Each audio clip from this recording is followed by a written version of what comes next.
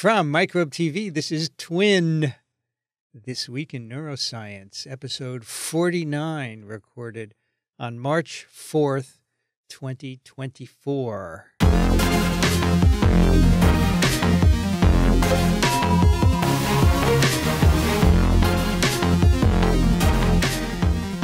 Vincent Racaniello, and you're listening to the podcast about the nervous system. Joining me today from New York, Tim Chung.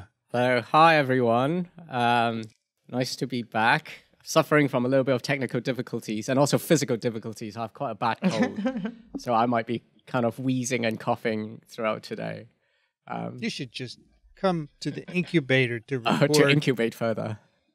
You know, it would take you 20 minutes to get here. Oh, yeah. I should come visit. I should definitely come visit. And then you could have really nice... I just need to find a 2-hour stretch during my day that I can pop out without being yelled at. Also joining us from New Orleans, Vivian Morrison. Hello. Long time no see. How's New Orleans? Is it hot as anything, or is it mild? Today it's rainy, but it's like not too hot. It's just super, super moist. This is like the birthplace of that word, moist. Moist, humid, but yeah. It was straight up hot the other day. It was like 80 degrees, but... Here it's 13°C and cloudy in New York City, so... It's pretty crazy weather. It's a little bit warmer. It was a little bundled up I think this 2 morning. days ago it is about 0 Celsius, which is when ice freezes for people who are into Fahrenheit. And then the day after it was 10 Celsius, which is temperature of a pleasant run. And then the day after it's 20 Celsius, which is almost getting to summer weather. So this is not a nice trajectory over 3 days that we want. Okay, so I have a potential title for today's episode, and then I'll hand it over to Tim, who's going to talk about the paper. Mirror, mirror on the wall, who's the fairest mouse of all? Haha, I like that one. That is a very good one. But what is that about, Tim? What am I talking about? Sorry, my mic is going a little bit nuts. Vincent, I believe you're talking about Snow White. Oh, that's right, of course. Oh, yes. I don't know whether mice would ask exactly the same question. Yeah, who knows? I would what like they're to see thinking the when they're 7 looking at dwarfs of the themselves. 7 mouse dwarfs. Little beards. Especially, I think I have a few grumpies in our colony. Anyway, so today we are going to talk about a paper that I have to admit I am not certainly not an expert in, but it's very intriguing to me. That's why I picked it. It is all to do with the concept of the self. So let's go right into it. The title of the paper is Visual Tactile. Oh, I'm sorry. The title is quite long, and I'll break it up. I will go into it. But the title is Visual Tactile Integration Facilitates Mirror-Induced Self-Directed Behavior Through Activation of Hippocampal Neuronal Ensembles in Mice. So that basically is the whole paper summarized in a sentence. Which is what you want. Exactly. Out of a title, right? And see you next month. Exactly. Like there are maybe more figures than number of words in the title. It's by the first author. There are actually three authors. So I'll just say all of them. First author is Jun Yokose, and also second author is William Marks, and the last author is Takashi Kitamura. And they are based in UT Southwestern, in Dallas. It is in Dallas, yes. And the paper is published 2024 in Neuron. So let's quickly unpack what the title of the paper is about. The thing that we're going to talk about today is whether mice have a sense of self, whatever that means. It's actually quite a nebulous concept even for me just to think about. So as I don't know whether you disagree, Vincent, but I would say maybe as early as life's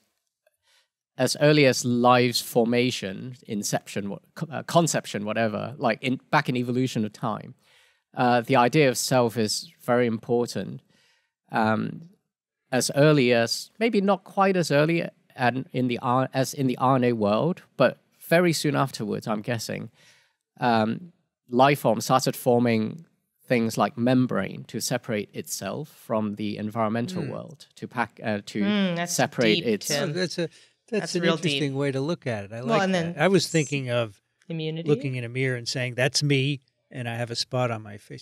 We would that kind of we would go stuff. there soon. But the idea, but in biology, I think as soon as you have things like kind of a physical substance of biological inheritance, such as DNA and RNA, organisms through evolution start having these kind of barriers to separate myself from others in the environment, partly for regulating, just so that you can regulate what goes on inside me so that I can propagate my genetic material better. But soon it evolved to something much, much more complicated. For example, in humans, we have a very strong sense of self, so strong that I think it's kind of like the air that we breathe or the water that fish swims in. We don't even think about it too much often. And it's very hard for us to imagine when we don't have a sense of self, actually. And I think if I'm no practicing of any Eastern religion or philosophy, but a lot of what, even though I'm from the East, but I'm just, I guess I'm just bad at those things. But a lot of the focus on those religions is to achieve of like, ego dissolution so that you can be more at one with the universe, that kind of stuff. So it's very inherent. We're designed to see the world through the eye of the self. And it's very kind of difficult to get away from it. But what's interesting is that, an interesting question is that, how about not just humans, but other life forms, other animals? Do they also have a sense of self? If yes, what is their sense of self like, and how can we test it? So this is what today's paper is going to be about. It's the sense of self thing is very, I don't know how to think about it, because like I said, I don't think about it very much, not really being religious. But I think Vivian mentioned, did you mention the immune system might be an interesting way of thinking about it? I mean, we use the word self and, like self and non-self. Exactly. That's like that. Like the recognizing that something is from a pathogen, or recognizing that something is from yourself and tolerating it. But I think that the sense of self and identity, self-awareness is actually a lot more about, or it involves other people and other agents to a larger extent than maybe you're letting on, because as in this paper, they show that the presence of another person, well, in this case, a mouse, and particularly one that looks the same as the mouse that they're testing, is crucial for the development of what they are calling sense of self, self-identity, and self-awareness. But they also say, there's a couple of sentences that I underlined they kind of break it down. They kind of take this idea away from the kind of lofty explanation that you were giving it of like sense of self, and break it down as like a visual representation, a lasting visual representation of your physical being from some other perspective. Right. Which is weird to think about in a mouse, because like that is essentially, it's like saying that the mouse could put itself in another mouse's shoes, which, that seems very, very much like human.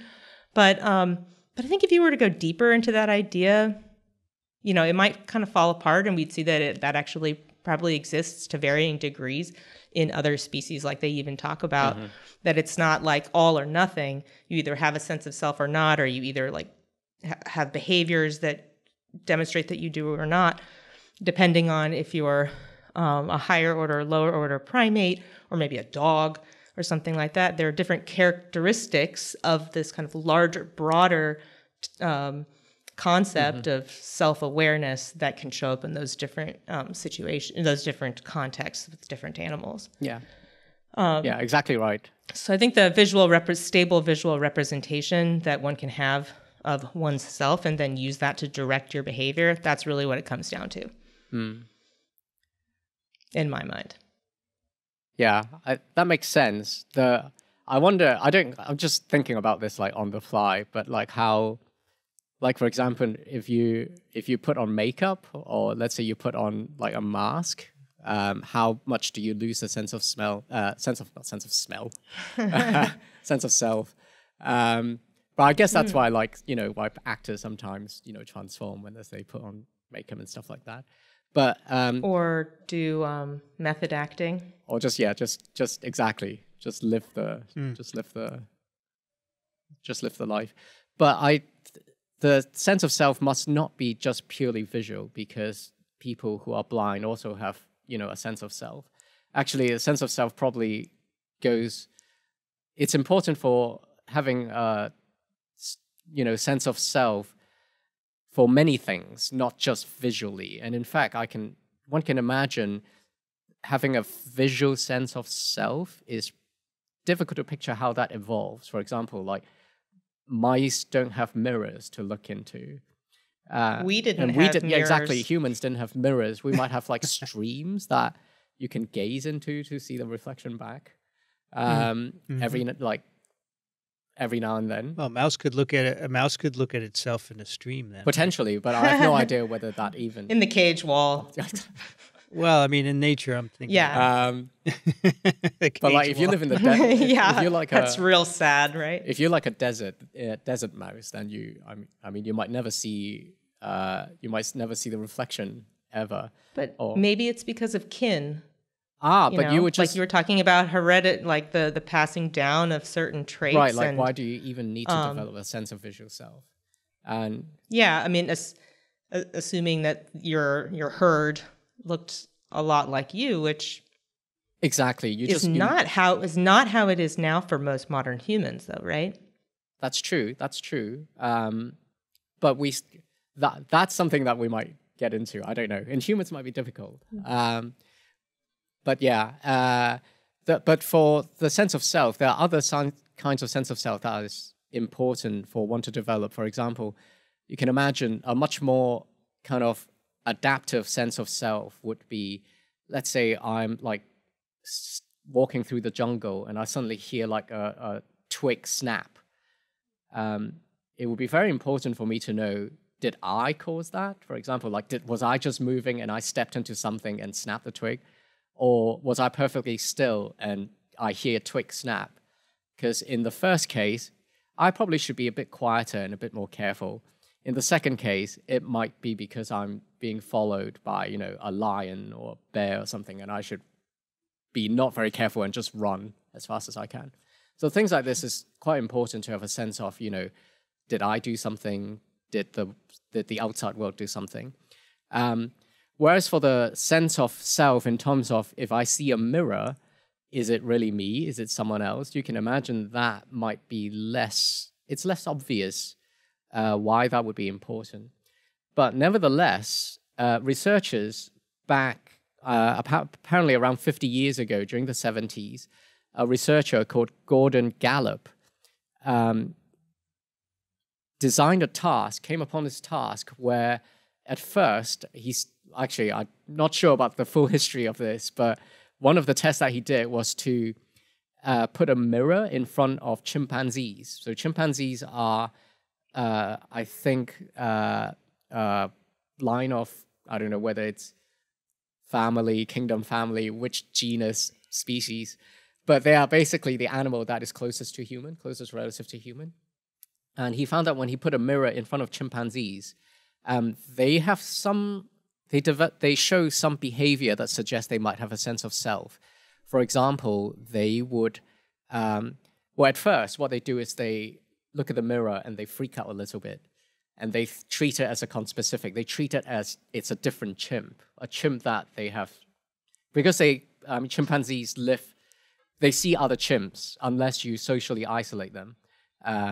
Chimps would see other chimps. So if you put a mirror in front of them, the first reaction you get is that the chimp think of it, respond to it as if it's another chimp.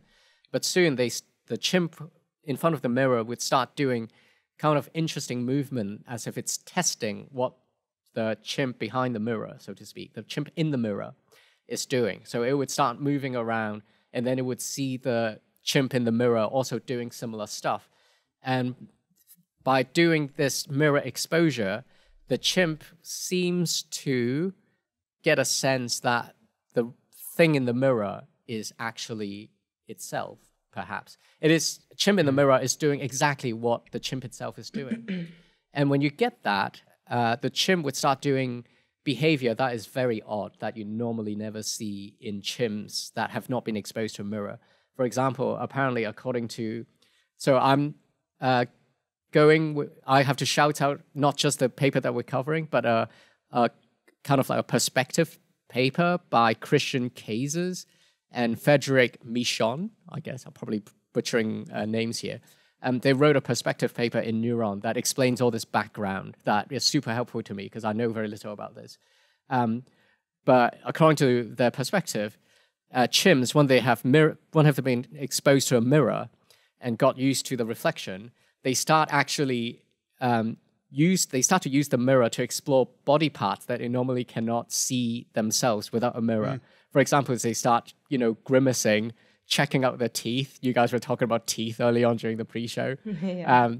Apparently, they start picking out food out of their teeth, just like humans when you have spinach stuck in between your teeth. So researchers take this kind of behavior in front of a mirror as some evidence that perhaps chimp also have self-awareness. But only 50%, didn't it say that in that perspective article that only 50% of the chimps do that? I think so, yeah. It's not every chimp would show it. Which I think is not every chimp would show it. Yeah. So which is an interesting idea that the sense of self might need to be developed, as we would see today in the paper. Also, I don't know where you'd find this, but I think we assume that 100% of the human population also has a sense of self. But I doubt that that's true because, I think,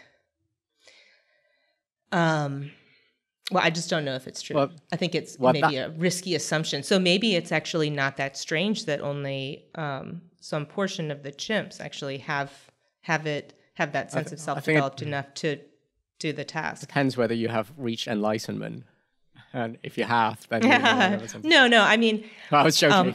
I know that would be great if that was the reason that people didn't have it. But no, I was thinking about potentially individuals with autism. They mentioned in either the perspective article or maybe the main article itself that the sense of self emerges in human children around the same time that empathy and embarrassment emerge. And empathy, a psychologist, psychiatrist, or a scientist who studies this might tell me that this is that I shouldn't do this, but empathy and theory of mind, so being able to put yourself in somebody else's shoes, are either the same thing or very closely related. And theory of mind is thought to be underdeveloped in individuals with autism, and so and you can see this in behavior and social interactions. And so I wondered to what extent the sense of self, or some aspect of the sense of self, is underdeveloped in those individuals too. Yeah. So I'm not saying that 50% of the chimp population, the sample that they tested, are autistic, but I think it begs the question it should make us pause and think about what does it mean? What portion of our population is truly. But I think aware. You hit upon the crucial task as a scientist, one of the most difficult tasks as a scientist, that we have to face, which is we sometimes come up with a concept that we think is very obvious to us, like the sense of self. And then the question is, well, how do we assay it? What tasks do we have that we can use to test it? I mean, it's like, it's kind of like similar to asking whether an artificial intelligence is conscious or has acquired general intelligence. Can it pass the Turing test? And then people debate about the Turing test. Does the artificial intelligence fool you like a human would? To get a sense of whether a thing, an organism, has a sense of self, we have to come up with a task that we agree might assay the sense of self. And that's what I really like what they used. Right, exactly. So that's what the researcher Gordon Gallup came up with. Not only did he put a mirror in front of chimpanzees and made this observation about self behavior that chimp has, the critical test that he came up with is a test called the mark test. I don't know whether listeners might have heard about this.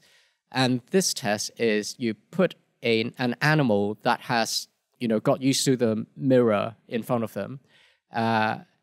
You put this animal in front of the mirror, get them used to it, and then under some situation, you would put a mark on the animal on a place that they can't see. And usually the mark is put on the forehead. So because your eyes cannot see your own forehead. And this is often done under anesthesia so that the animal cannot feel you putting the mark on. Once you put the mark on, now you put the mirror in front of the animal and you observe what the animal does.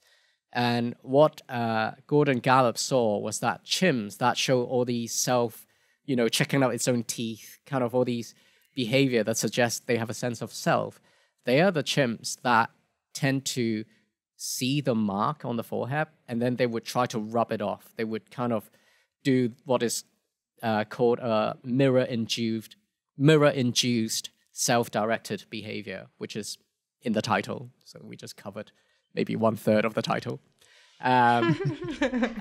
So according to Gordon Gallup, this might be an assay that researchers have been looking for to test whether an animal has a sense of self.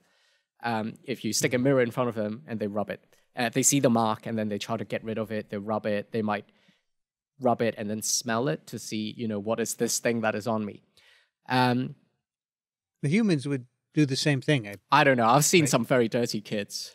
And well, also, I was going to say, as I was thinking about this, constantly, I'll be like, to my kids, you have something on your cheek. And they will touch the cheek that's not on their right, for example, but it's the mirror of theirs, so they touch their left cheek. Oh, so they haven't been mirror exposed enough, I guess. I'm okay with that.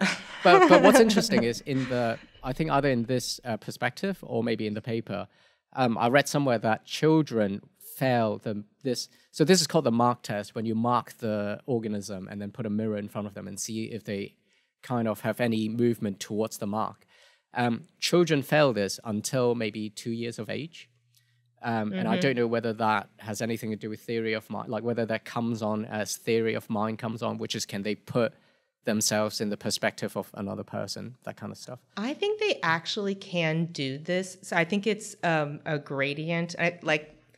When in the perspective piece of the main, and I'm sorry, I keep forgetting which of these papers I've gotten this information from, but that certain animals will do certain components of the kind of constellation of behaviors that are associated with the mark test. I think it's the same thing for humans. And at very, very early ages, an infant can be watching somebody, do something some sort of behavioral assay, and they can I don't know what the word is, but detect surprise, for example. Okay. But I don't know if that's if that's more of a mirror neuron thing, or if it's the child also feels surprise. I don't know if you can You can't. It's like with mice. You can't ask them if they're surprised about something. We have to assay them, and then the question then becomes: Is the assay any good? Is it telling us the thing that validity we're testing for? So let me mention something you asked earlier. So in terms of phylogeny, the chimp is the closest to supposedly humans, the closest relatives. And then the gorillas are next, and then orangutans, gibbons, and then old world monkeys. So the reason I mention that is because they've also used macaques, which is an old world monkey, and they fail this mirror test. Exactly. So a range of across the animal kingdom, I think what the researchers called hominids, which are basically chimps, and I'm not a animal person, so I really know. So I don't. Apparently, chimps are hominids. I think chimps are maybe one of the few ones. No, actually, at the beginning, the researchers found that chimps might be the only one that can pass this test without any sort of extra training. So if you get chimps habituated or exposed to a mirror for a while, and then put a mark on the head, they would try to interact with the mark, suggesting they have this self-awareness. At least a large proportion of chimps would. So hominids are humans and chimps, and gorillas and pongos, actually. Yeah, so there are 8 species in 4 genera. Except for isn't that the name of one of the Dalmatians? From 101 Dalmatians. I'll probably the cover dad's every name. single name possible since there are 101. But so at the beginning, the reason why this test was interesting is because we thought, we found the test that only a few of us can pass. Only humans and our closest cousins, the chimp. And even things that are slightly further apart from us in the animal phylogenetic tree, like macaque monkeys, they don't pass. But as it turns out, as researchers kind of do more and more experiments and do more studies, they found that under certain circumstances, even macaque monkeys can pass. So in macaque monkeys, if you put a mark on their face that they can't feel, for example, a laser. So if you put a laser dot, like an annoying child, you put a laser dot on their face, that is of very low intensity. So they can see it in the mirror, but it doesn't irritate them. Then they just ignore it.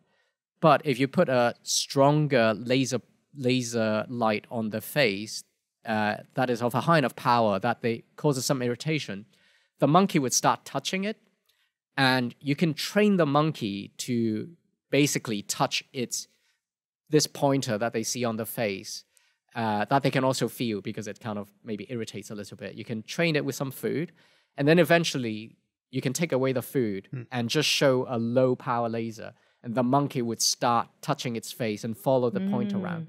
And when they start doing that, then all these kind of hosts of behavior start emerging, like they start checking weird body parts that they normally can't see as well. So this raises the possibility that this sense of self might also be seen in monkeys, given if you motivate the monkey enough with enough training, and that it might be learnable. And what is actually makes this even in the most perhaps ridiculous extreme is that a few years ago, researchers found that there are these fish.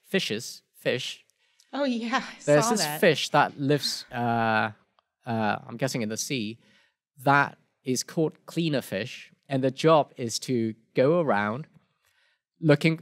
They actually have an occupation. What they do is there are other fish that come visit them, and these other fish usually have some sort of parasites or like dead skin cells growing on the gills and hanging off.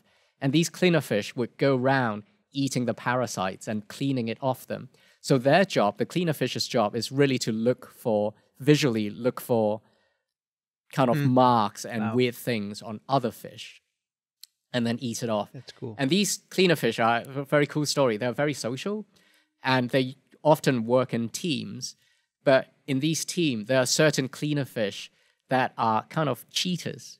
And instead of cleaning the parasites, they like to take a big chunk and eat the client. They would bite the client to try to eat, get some food good out cop, of the client. Bad cop. And then the good cleaner fish that are honest workers would get very upset, and they would find these cheaters, because when a clownfish got a chunk eaten out of them, the clownfish goes away. They get a and bad Yelp They don't review. come back. They just leave. They take the business elsewhere. So the good cleaner, the honest cleaner fish would be able to identify the cheater fish. Oh my God. And chase them around, and they would behave in a way as if to yell at the cheater fish, to punish the cheater fish, so that they don't do it again. So they are very social. They're a very social animal, these cleaner fish, and they're also very visual, because they have to identify both, where the parasites are on the clients, and also which of their teammates are cheaters. And researchers found that if you paint like a big mark on these cleaner fish, they would also act as if, and then put a mirror in front of them, they would also act as if they can see these marks. So they would try to rub it off on like the riverbed or something. And that raises a huge question. Are we now saying that even these fish have a sense of self the way we have a sense of self, if we go by this mark test that scientists use? By the way, Tim, the pongo is an orangutan, which is one of the four closest to humans, right? We got humans, chimps, gorillas, and then the orangutans are the farthest. So all of those are considered hominids. I see. And they pass the mark test. Wow. They do. That's interesting, yeah. These guys, I'm guessing the common theme here is that these hominids are also social and also visual beings. The question is, do they feel ashamed of the, empathy blob on their empathy head? and Because I think, well, that's another question, right? I heard even cats feel ashamed, like if they do something very silly, like try to do a jump and then fail, they have this like shameful walk of shame away. Well, there's plenty of evidence for that on Instagram. Exactly. Totally. We need a test. We need a similar embarrassment. Yeah, I was going to say the next step up here is to expose the cleaner fish to social media and see what happens. Exactly. Anyway, getting back to the paper, we've gone on for quite a while on this sidetrack. But yeah, Jason would now be saying, Tim, get on with the data. Even looked at the paper. Yeah, but the listeners, they want to hear it. They want to hear this stuff. Yeah, but this is really the context, and thanks a lot to the Keyes and Michon perspective. This is like what they talk about, so that we have some context about what this kind of this assay for testing the self. So in this paper, the researchers took a bold step into the unknown and asked the question: how about the humble mice that we all use most of us use in neuroscience because of how easy it is to use mice? We have a lot of genetic tools. These mice, who based on kind of stereotype, kind of lab law, we think mice are three blind mice. They probably don't have a very good visual system. They can barely see. That's being challenged. Mice actually hunt. They go around and see, like they would hunt crickets. If they see like insects, they would pounce on it and grab it. So they definitely have good vision. Well, maybe not perfect vision, but they have some vision. The question is, do these mice, humble mice, that are so different from us, so far apart from us, but we use a lot in neuroscience, do they also pass the mirror test? And if yes, what bit of the brain is involved? So to get at this, finally, we're onto the paper. So in figure 1 of the paper, these researchers took, I'm guessing, quite a bold step to actually try to test the mirror test to do the mark test on the mice. It's one of those things that I think if you submit in a grant, it'll probably be rejected straight away. Why? Because the reviewer would just say, surely not. But they did it. Yeah, well, but they did it. They can eat their shorts. Exactly. So what the reviewers, what the researchers, what the scientists did was first they habituated the mice to a mirror. So in the mirror test, you got to put the animal in front of a mirror so that the organism would, play around, not quite play around with the mirror, but, maybe do some weird movement in front of the mirror to learn that the thing in the mirror is, first of all, conspecific, and second of all, potentially the movement mimics your own, let's say. This is interesting because I often pick up my dog and try and get it to look at itself in the mirror, and it won't. Dogs fail the mark test completely, apparently. It doesn't feel look like at it. they've- It just But weird, right? Have you tried to show your dog like a picture of somebody on the phone, like Yeah. like children or grandparents or whatever, and it's like Well, sometimes they will watch TV, I think, but maybe that's what this habituation is about, to get them used to a mirror. do you know? right? But if a dog has never seen a mirror, do they freak out in front of a mirror? No, my I dog think I've it's held up nothing. multiple times. But they maybe just they don't have do anything. habituated. So as we see in in the first figure, Mm-hmm. mice actually habituate. At the beginning, they respond and then they habituate.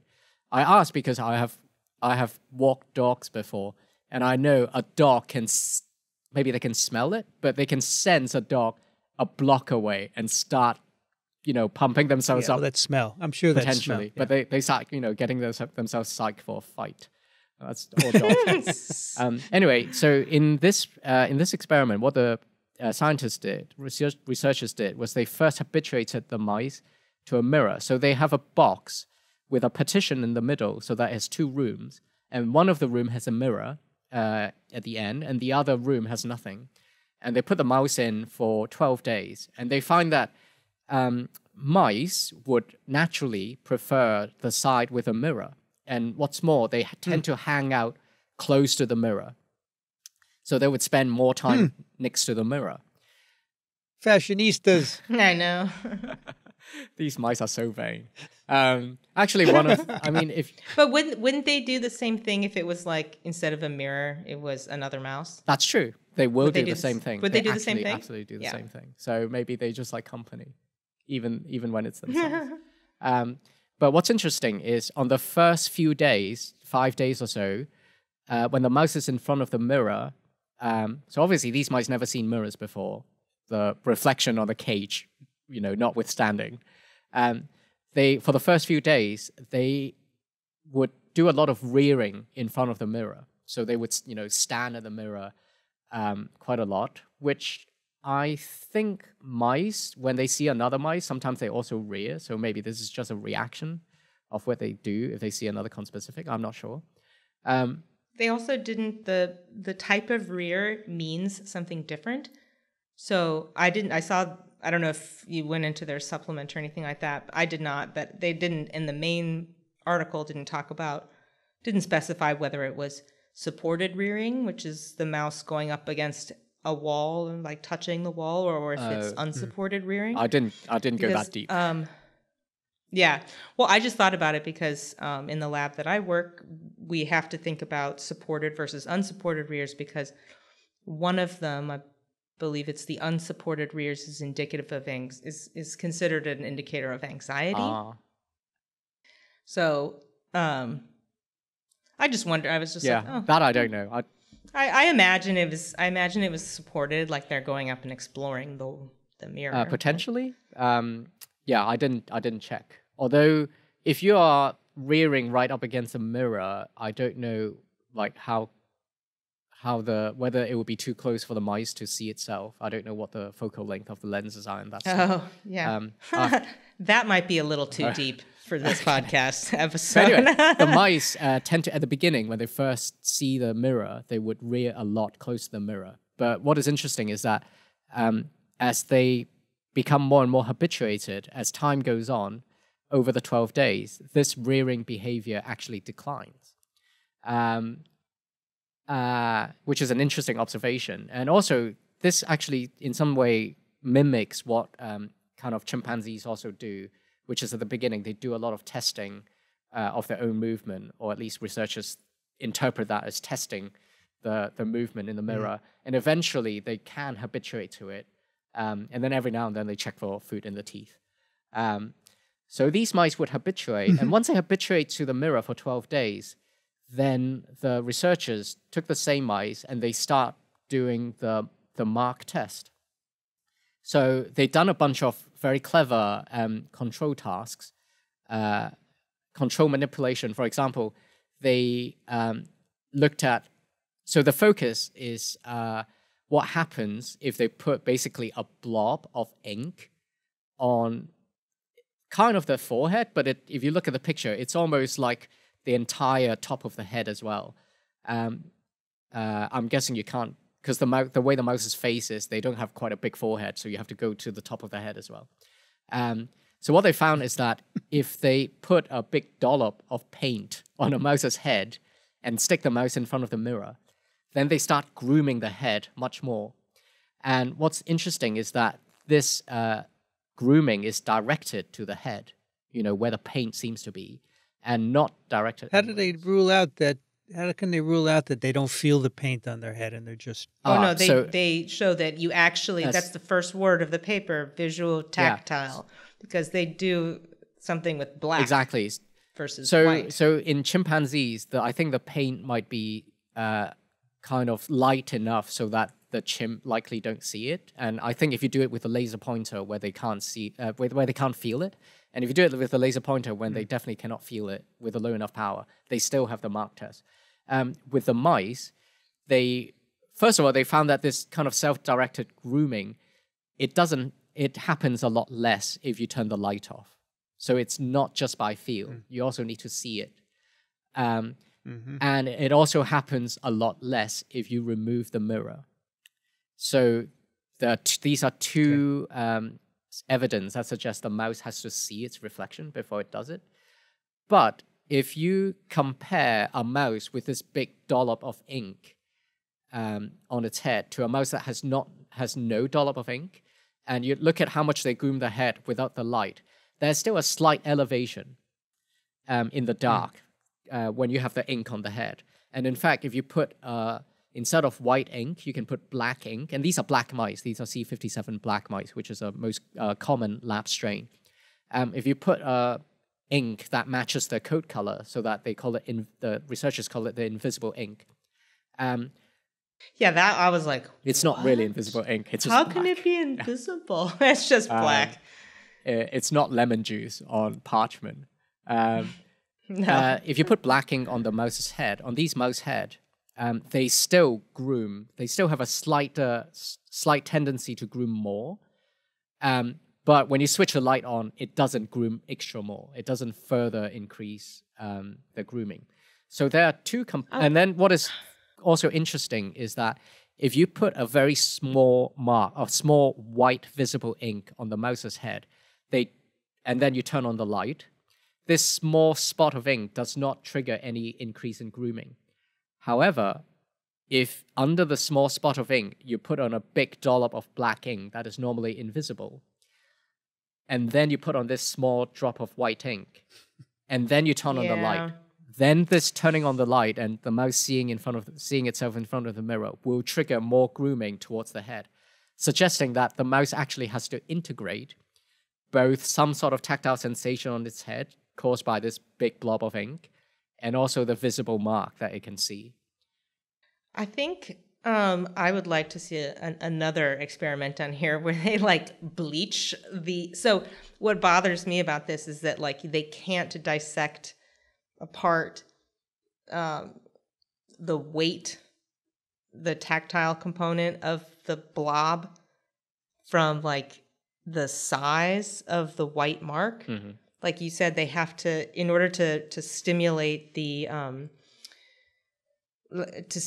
grooming, they have to have a certain amount of ink, and then you can achieve the same results with black ink, provided there's a small white dot. So like you said, integration, but it would be nice if they had another condition that was the same kind of area is white. So bleach or paint. But that doesn't have that weight, doesn't have as much that tactile component, that somatosensory component. You're really taking the mouse to the hairdresser if you start bleaching its hair. Yeah, I know. But the downside is it might smell. So the researchers work hard because mice are very smell-driven animals as well. So they say a lot about the ink being smellless. But you could... But you could also then have as a control be this is the bleach room or whatever, where the odor is introduced to the animals, or whether they to both the bleached hair and the not bleached hair. Anyway, I guess I wish that we could rule out to what extent Because here they really It's can't difficult, but completely remove the I think tactile component. one thing that researchers can do in the future, if they really want to get to the bottom of this, is to have lasers that track the mice, so that they just, or like a light spot that tracks the mice, and have some way of kind of separate way of triggering some sort of tactile sensation. Not quite sure how. Right, and you could probably play around with the intensity as well as the wavelength, so that you could like make sure that the kind of the energy, the heat sensation that the animal is getting from the light would be equal. I don't know anything about mouse vision and color and stuff and how that might mess with it, but anyway. Yeah, but the the researchers point out that the requirement of some sort of tactile sensation to pairing that with a visual, mark, that is very similar to what the macaque needed for them to start passing the mark test. So maybe it's something that the mice have to learn, and it might be, does it have the motivation to even scratch if it just looks a bit, maybe mice are a lot less vain than we originally thought. Maybe it doesn't mind if there's a mark there unless it feels some sort of irritation that suggests it should brush it off. So it's unanswered right now. But for the purpose of this experiment, the researchers found that they can get the mouse to pass this mark test, provided the mice can feel a little bit of something that causes it to scratch, to kind of groom itself. But even if you, in the condition where you paint a big dollop of black ink, and above it you paint a tiny bit of white ink, so the mouse really is going by the feeling of the mark as opposed to the visual stimulus. The increase of grooming you see when the mouse is in front of the mirror is much, much less than the increase in grooming you see if the whole blob of ink is white. So vision does seem to play an important role here. In any case, so the mice seem to pass this mark test with some caveat. So what the researchers next wanted to test was, what did the mouse had to go through for it to pass the mark test? Can we identify some of the elements that the mice had to go through, had to learn, so that it can pass the mark test? So the first thing they tested was, what if instead of a mirror that you put the mouse in front of, instead of putting the mouse in front of a mirror during the mark test phase, if you put the mouse in front of a transparent screen, and behind the screen is another mouse that has a mark on its forehead. So basically, it's a different mouse that has a mark on the forehead. Its movement is completely not correlated with your own movement because it's not a mirror anymore. Does that trigger any self-grooming? And they found that it didn't. So it shows that the self-grooming really requires a mirror, not just a mouse that looks like yourself, but with a mark on its head. I like the name for that. Oh. Emotional contagion. Exactly. So that's one of the reasons. One of the things that the researchers try to rule out is that emotional. Apparently, I did not know this, but I don't know why it would be emotional. It's just visual. Yeah, I feel like it's like when somebody yawns, exactly, or like when somebody goes like this, you do that too. So this is behavior. It's visual contagion. Behavior. Right? Mm-hmm. Oh, the yawning can be triggered by audio, I think. It's visual behavior that. By this podcast, you think? Sorry. Yeah, exactly. I think you get the award for the best joke of this. But it is basically behavior that is infectious. That is not necessarily viral, but it passes along from person to person. And the most obvious that we know of is yawning, and it happens with humans. I think probably other. Let's not talk about it anymore. Before I'm starting to be like, am I going to yawn? But in mice, apparently, several behavior can show emotional contagion. What researchers call emotional contagion. For example, itching. So if I'm a mouse and I see a conspecific mouse, like a cage mate, start itching, that increases the chance that I also itch, even though nothing has been done to me. Another thing is If my cage mate, a conspecific, is in pain, that increases my pain sensitivity. So these are, and we don't fully know the full mechanism. Like, is it because the original, my friend that is in pain is kind of yelling in using ultrasound. Ultrasonic vocalization. Ultrasonic vocalization is, you know, sounding it's upset, and that upsets me and makes me pay more attention to pain. We do not know. But the researchers wanted to rule out that it is not this self-directed grooming behavior triggered by the mirror and also the white ink is not just caused by my cage mate or a conspecific having a white ink on its head, because we're really trying to probe at the essence of the concept of self here. So it passes. If you instead of a mirror, instead of putting a mirror in front of you when you have an ink blob, if you have a mouse friend with an ink blob, it doesn't cause you to groom yourself more.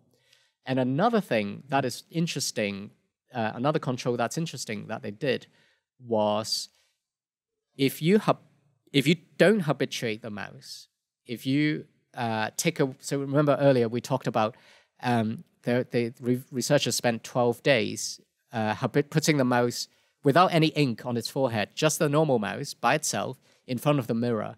And at the beginning, the mouse reared a lot, and then later on, the mouse stopped rearing. If you take away the mirror so that the mouse does not see itself, and then just straight away put the mouse to the mark test where you put an ink blob, and then stick the mouse in front of the mirror, the mouse does not pass the mark test. It does not increase its grooming. Furthermore, instead of the mirror, during the mirror habituation, instead of the mirror, if you put the mouse in front of a transparent screen watching other mice, it also doesn't pass the mark test. So if you habituate the mouse not to a mirror, but just to a window of other mice, so it can't test any of these, you know, when I rear, the thing in the mirror also rears. If it doesn't do any of these, it also doesn't pass the test. Even though if you have a, you know, a conspecific mouse behind the window, when that happens, the mice actually rear a lot. They still do the rearing. And in fact, the rearing never habituate. So if you have a friend behind a mirror, you guys just keep rearing at each other all the time. They never habituate because maybe that it's less boring than just watching yourself in the mirror. They keep interacting. If you do that, the mouse didn't learn. There's something that the mouse has to learn during the mirror habituation so that it would later on pass the mark test. If it's a different mouse, it doesn't later on pass the mark test. And then what is, I think, potentially the most interesting is that if you raise the mouse by itself, so once the mouse is weaned, so you separate the mouse from its mom after it's nursed enough and the mouse can be independent, if you socially isolate the mouse for its adult life and then do this whole mirror habituation and then this mark test, the mouse do not pass the mark test, which is quite interesting. It needs some exposure to conspecific. It needs to see other mice so that maybe, you know, in a very wishy-washy way, maybe by seeing other mice, it has in its head an idea of a black furry blob. And then when it sees another one of those in front of the mirror, it just says, oh, it's one of these furry blob I've seen before. And it just happens to move the way I move, something like that. And in support of this kind of wishy-washy hypothesis, so we're working with black mice here in the in this whole test. If you take the black mouse and instead of socially isolating it after weaning, if you put it in a foster home, but the foster home is full of white mice, so these mice don't look like you at all, but you are now used to seeing these white mice. If you put this mouse in the foster home full of white mice and then put the mouse in front of the mirror, do all this mirror habituation and also the mark test, this black mouse will also not pass the mark test. It does not groom more. So it really suggests that the mouse has to experience both conspecific, that looks like the thing in the mirror, and also the mirror itself before it would pass the mark test. So this really allows you to allows the researchers to start kind of breaking apart what the necessary components are for, you know, an organism to pass the mark test. At least if the organism is mouse. Not sure about, you know, a cleaner fish, that kind of stuff.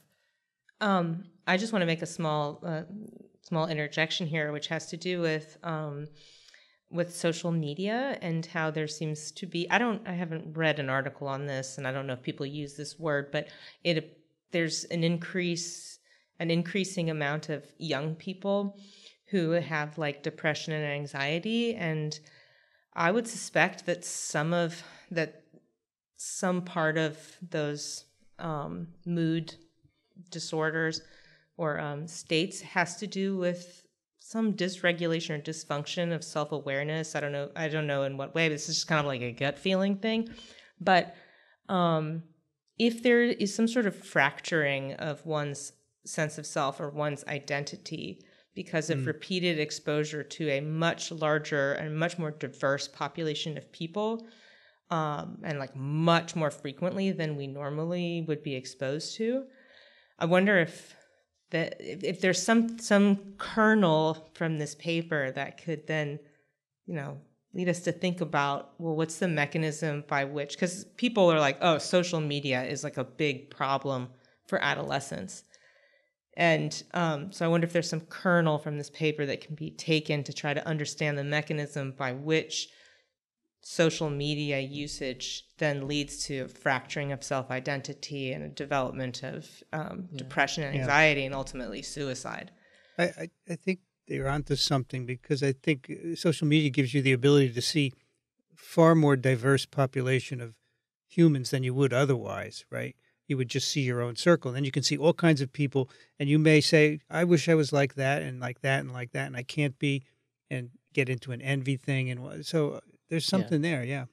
I think the difficulty is translating it to, if you want to study it in an animal model so that you can get to the neuromechanism, I think that would be hard because of the translation. But for like, so something like this experiment, so if you have a black mouse surrounded by white mice, we do not know if from the perspective of a black mouse, everyone is white. From the perspective of a white mouse, everyone is white except for one black mouse. So do they treat the black mouse differently because of that? We don't know. We're getting into some weird social commentary here. Well, I will just say that there are groups, there's like, I was working with some Alzheimer's disease model mice, and every mouse in that cage was a different color. So I think there's some other conditions in which you could have, like, where it's like everybody is an individual. Actually, that's an interesting point. Like, what is the mouse's sense of self in that case? I mean, if you're the black mouse in a white cage, do you feel targeted? Are you going to feel targeted somehow? I mean, I don't know anything about aggression between different mouse lines. Studying like prejudice in mice. I think that would be quite a research project. Anyway, so they require exposure to mice that look like them, and then also the mirror habituation to pass the And in mark fact, test. what's interesting is like if during the mirror habituation, like when you stick the mouse in front of the mirror for 12 days, if the mouse has never seen it's been reared in social isolation, or it's been foster reared with with a bunch of white mice. And then if you stick that black mouse in front of a mirror, they never habituate. They always rear throughout the 12 days. Unlike the mice who were reared with conspecific of the same color, who eventually passed the mark test. So there's something going on. That is interesting. Yeah, there's something going on during the mirror exposure, as researchers think also for chimps and other organisms that pass it. All right, so we're running out of time, so let's go right through to the neuroscience. So in summary, researchers found that mice under this visual, tactile, sensory condition, they can pass this mark test. So the next question is it associated with any brain changes? Did any part of the brain light up when a mouse sees itself in a mirror, or when a mouse passes the mark test? So what the researchers did was they basically just habituated the mice, and I think in some conditions they made sure that the mice have passed the mark test. So they have a sense of self if you buy the story of the mark test as saying sense of self. And then they do one final day of exposure to just the mirror. So they have mice they have two groups of mice. One group of mouse is put in front of the mirror with white ink, and then a different group of mice are put in front of the mirror with black ink. And then they euthanized the mice, and they looked at the brain, and they specifically look at this marker of recent neuronal activation called FOS. So FOS is, we talked about this in the show before, FOS is a workhorse for labeling cells that's recently been active. So cells that fire tend to turn on a lot of secondary signaling molecules inside the cell, and these signaling molecule can go into the nucleus and turn on certain genes. Some of them are called immediate early gene that turns on very quickly and then turn off very quickly. One of them is FOS, and you can do a manipulation and then euthanize the mouse and then label for this protein FOS. And any brain region that has more FOS would suggest to you that that brain region might have been used during the task that you tested just before you euthanize the mouse. And when the researchers did this, what they found was that they saw increased FOS expression in the medial prefrontal cortex, which is important for executive function, quote unquote. We won't get into that. But also in the hippocampus, which is an area that is very important most famously important for sense of space. So that is where our GPS system is, where the place cells are, but also memory. So patients, a very famous patient HM, had the hippocampus or the medial temporal lobe, like where the hippocampus lives, they had it cut out due to epileptic seizure, and the patient HM lost or was unable to form new memories. So they got anterograde amnesia. But researchers have increasingly found that hippocampus is important for social interaction, like remembering which individual is an individual, and also for other kinds of social interaction. So it's interesting that hippocampus actually turned on when the mouse saw itself in front of the mirror with a giant blob on its head. The researchers then asked the question, this group of neurons that get turned on when a mouse sees itself in the mirror, if I put the mouse in front of the mirror again, does the consistent group of neuron light up? So are these neurons specifically tuned to when I have a visual input of myself? So the way they get at this was they used, this is a little bit tricky to explain, but I'll try my best. They used a system that allows the researcher to, instead of FOS labeling, FOS basically, if a brain region has been active, the FOS would turn on within an hour, and then it would turn back on within a few hours. That's why it's an immediate early gene, comes on and off. But what researchers can do is actually they can put in a FOS promoter. So the reason why FOS turns on is because the FOS promoter itself got turned on. Transcription factor came into the FOS promoter and start transcribing the FOS gene. And if you put a FOS promoter in front of a fluorescent protein, like in this case, the researchers use a red fluorescent protein, the FOS promoter, you would turn on the FOS promoter, and the FOS promoter would then make this red fluorescent protein with a special condition that there's an extra switch that the researchers can do to specify the time window when you want this red fluorescent protein to turn on. So if you basically give a drug or take away a drug, let's say you give a drug, doxycycline, if the mouse is on the drug and the mouse's brain region has recently been active, then the FOS promoter will then be able to transcribe this red gene. And the time window allows you so that, you don't want, if the time window allows the researcher to really specify when you want this system to tag the neuron that's been recently active. Otherwise, the mouse, might get into a fight, on the morning of your experiment, and then you would label all the regions of the brain that is involved in fighting. What you really want to do is basically only open up the time window close to when you're doing the experiment.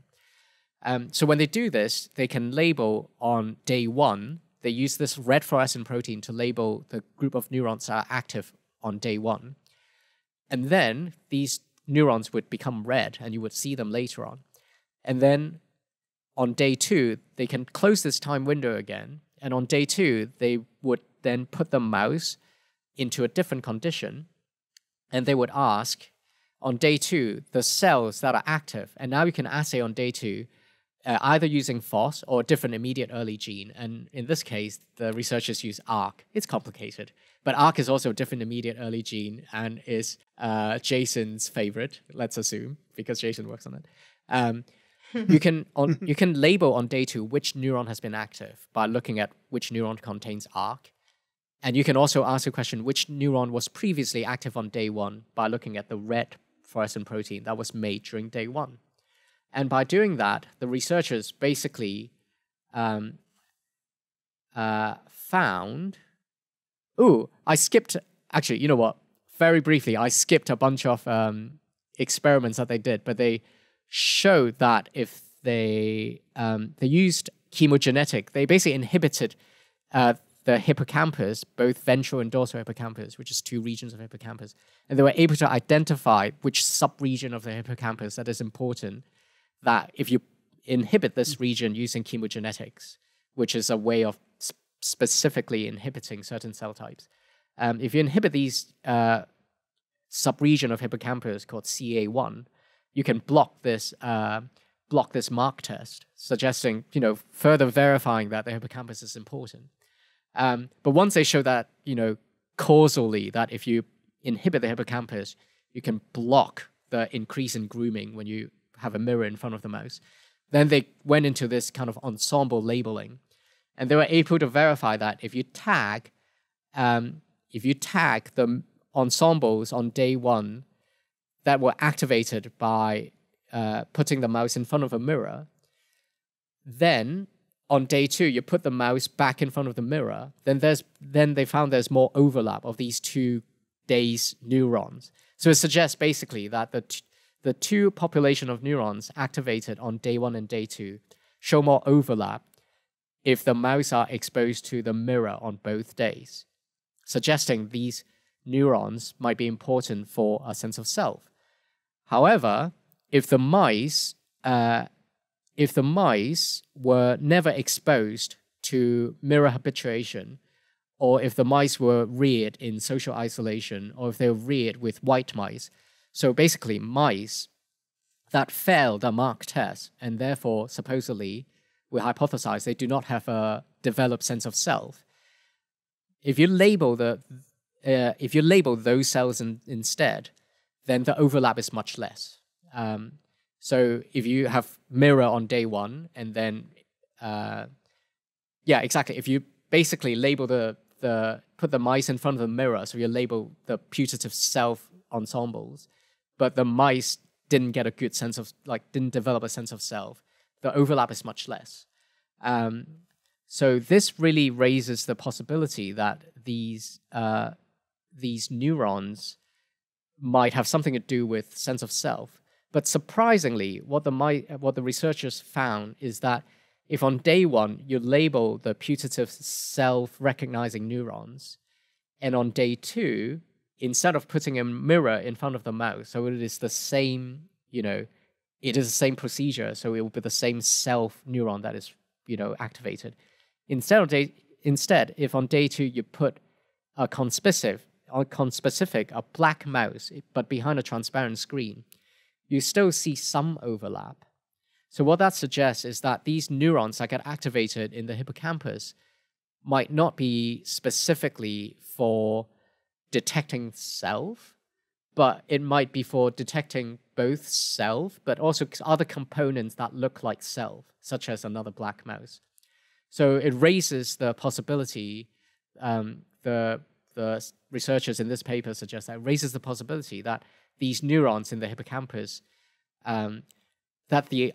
you might have different populations of cells that are important for different aspects of this this mark test. And these cells in the hippocampus might be important for, this. You might have different gradations of sense of self, and these hippocampal neuronal ensemble might be important for the visual component of something that looks like you, but not necessarily 100% you. And then in the very final figure, these reviewers, instead of just looking at the correlation of these ensembles that are activated by different condition, is it a mirror on both days? Is it a mirror on day 1, but a conspecific on day 2? The researchers now tested, they use this ensemble system. So once again, just to remind our listeners, they use the FOS promoter to tag the cells that are active during day 1.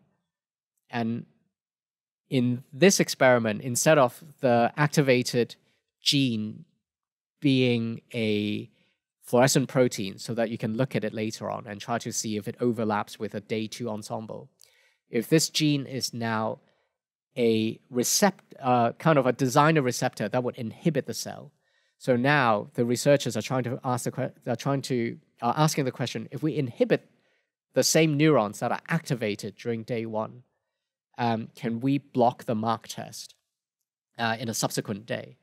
And what they found was that indeed, if on day 1 they show the mice a mirror and they label those cells using this system, using this neuronal tagging system, and on day 2 they inhibit the same neurons, then they were on day 2 they inhibit the neurons and then have the mouse perform the mark test. Then inhibiting these kind of neurons that were activated by the mirror on day 1 can impair the performance during the mark test on day 2. It's a little bit, it's a bit hard to explain what's going on. But basically, on day 1, you label the cells that are activated by the mouse watching itself, and therefore activating this putative self ensemble. And then on day 2, you inhibit these same cells. And when you do that, the mouse is less good at doing the mark test and grooming its spot. Whereas if on day 1, instead of putting a mirror in front of the mouse, you put a transparent screen in front of the mouse, and behind the screen, you have white mice, so mice that look nothing like the mouse itself, then if you tag those neurons, and then later on, inhibit those same neurons while the mouse is doing the mark test, then the mouse can still do the mark test. So it suggests that on day 1, whatever neurons is tagged when the mouse is observing a bunch of stranger mice that it's never seen before and it doesn't look very much like itself, it labels a population that wasn't a self kind of a self-associated neuron or self-recognition neuron. Excuse me. But interestingly, on day 1, if behind the transparent screen you have now mouses, black mice, so conspecific mice that look a bit like yourself, and then on day 2 you inhibit the tagged neurons, then what you find is that if you do that, if you inhibit those cells, it would once again block the mark test. So what it suggests is that the hippocampal neuron ensemble activated can be activated by either seeing a mirror image of yourself or a visual image of mice that look a bit like you. So Tim, for that middle condition, so it's a mouse exposed to white mice, and then the next day they do the mark test. And I thought you said that they passed the mark test, but I would have thought that they... Oh, no, so these are mice... Sorry, these are mice... Or these mice, they're mice that did the habituation. Mice that are reared with black mice. So they are completely... They previously did the mirror habituation. They previously passed the mark test. And then on the day of tagging, when you're trying to find out in the hippocampus, I'm trying to re-trigger this a self-triggered, self-recognition triggered neuronal pool. If I then later inhibit the same neuronal population, can I block mark test? So instead of using your mirror to trigger it, it's a little weird. You trigger a different population. Maybe nothing goes on in the hippocampus. We actually don't know. But if you stick the mouse in front of white mice, stranger mice that it's never seen before, then the putative self neurons do not reactivate. And the evidence is that when you later inhibit these pool of neurons, it doesn't affect your mark test performance. Gotcha. So that's really quite interesting. So that really does suggest that the hippocampus has neuronal ensembles or neuronal population that is important for a sense of self, but they are also activated when you see a friend, when you see a conspecific that looks like you. So it suggests it partakes in some sort of visual element of the sense of self. And we don't know, if you do the same thing and you're trying to label neurons, but the mice has never been mirror exposed before, so it hasn't learned its own self. So there's some learning involved, obviously. If it hasn't learned its own self, but you just, expose the mouse to a mirror and label the neurons, or just expose the mouse to its friend and label the neurons, and the mouse has never seen a mirror before, does it still later on impair the mark test? Presumably no, but those are some of the questions that are still unaddressed. But that's pretty much the paper, I think. I don't think I missed too many. Well, that's hugely abridged version of the paper because we spent quite a bit of time talking about the background. But in a nutshell, that's the paper where we now have a grasp. What the researchers showed is that the mouse can pass the mark test under some condition. It requires exposure to social conspecific that has to look like your mirror image. And also seems to require the hippocampus, specifically the ventral hippocampus. And what the hippocampus might be doing is it might be involved in recognizing either yourself or conspecific that look a bit like you, that shares features as the thing you see in the mirror. And if you lose that, you are less able to groom away the mark that is bugging you on the forehead. So this actually, the researchers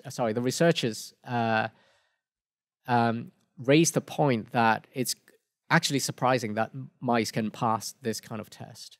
And it raises the possibility that this mark test that Gordon Gallup came up with 50 years ago, instead of an all or none that we talked about earlier, even in humans, it might not be all or none. And especially if you work across the animal kingdom, you might start seeing kind of the different organisms would pass this test under slightly different condition. And it might give us a window as to what components are involved in terms of in terms of the neuroscience, which bit of the brain is required.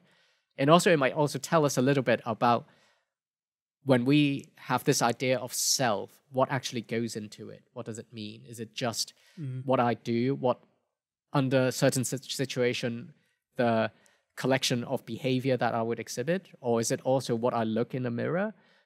So all these are woven together to give us a sense of self. So, Tim, if fish can pass the test, why are they surprised that mice? I think they are very surprised that fish can pass the test. I don't know whether they're surprised that mice can pass the test. I was certainly surprised. But that's before I read that fish can pass the test. Well, maybe it's, I don't know. Maybe it also has something to do with what the fish. So that's the fish's purpose in life is to sense these high contrast items or whatever and clean them off. Right, exactly. So sorry. Well, like Tim said, there are conditions for different species, and with the fish, they had to do ecologically relevant masking, right? Mm-hmm. And for the mice, in fact, they say in the discussion that the mouse response is really different from primate, right? They need a lot of cues where the primates don't need a lot of cues ahead of time. So they say maybe this we cannot, as a consequence, understand the deeper phenomenon of self-awareness in That's mice. true. I like one of the things that I would love to see further developed here has to do with a paper that we discussed a long time ago, like more than a year ago, because I was still in Nashville when we did this, and I can't remember which paper it was, but I feel like we talked about like the smell of a banana, and that there's a particular ensemble That's of the neurons drifting, that right. representation drift. And so Yeah. I'm Imprinting. thinking about like the stability of this representation, and whether like how stable is it. So if we took these mice and then aged them for some period of time, would they require like a kind of repriming, or like what if you had this mouse that passed the mark test, it's great, they grew up with their mice that just look like them, and then they spent the rest of their lives with white mice. How would that interfere with their ability to pass the test? And then how also might that change the reactivation of these neurons? Because neurons are pretty stable. I don't actually know anything about how quickly these fluorescent markers that they use degrade or turn over in the cell. So I don't know like how long you would actually be able to detect the cells that at the very first time the mouse did the mark test were activated, and if you could see like where are they now? Like 6 months later. I think all these things are true. But I think it would be relevant because like the way we look changes a lot on many different time scales.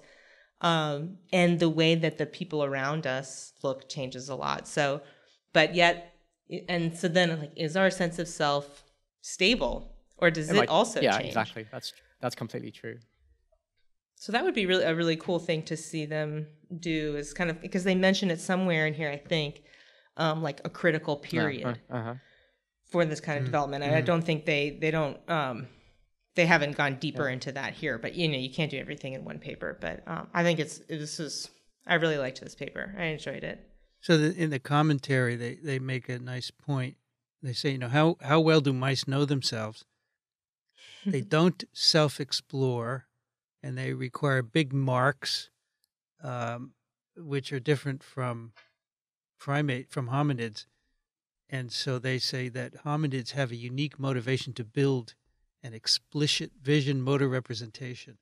So that's interesting. Mice might just not. Yeah, it was interesting. They used the word motivation. That's the thing. Like we do not know what is required to get these animals to pass the mark test. And in fact, when the